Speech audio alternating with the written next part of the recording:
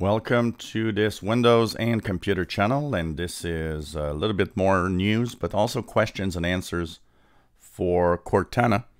Since I posted my video, a lot of you have questions that you wanted to have answered.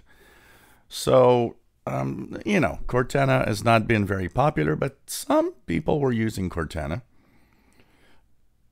I used Cortana at the beginning of Windows 10 for the fun of it. But quickly abandoned and pretty much stopped using Cortana over time. Now, the first questions that I get is some of you out there have the Armin Kardon Invoke, which is the smart speaker that is powered by Cortana, and you were all wondering if that's going to stop working at some point. What I understand and what Microsoft is pretty much saying is not that it's going to stop working, but you won't be able to control it with Windows 10. And that is starting with version 2004. So the next version of Windows 10, you all noticed if you look at my videos, that Cortana is now a separate app. It is not part of the system anymore.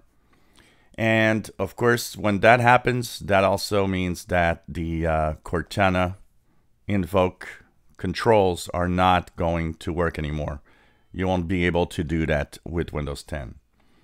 But your device is still going to work as long as you have an iPhone or an Android phone or an iPad or an Android tablet. You can download the Cortana app on these devices. Some of you have told me, well, isn't Cortana gone from Android or iOS? Actually, it's not gone. What they have done is they actually separated the Cortana app from the launcher, which was a Microsoft launcher. It was kind of integrated in there before. Now they kind of separated. There's a separate Cortana app.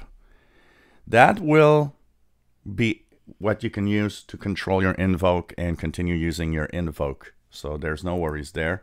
And anyways, I would guess that a lot of you probably did that already and used your phone rather than Windows or your PC to control that. The news we have today is that Cortana might actually change name and become Microsoft 365 Assistant because it's going to move to business.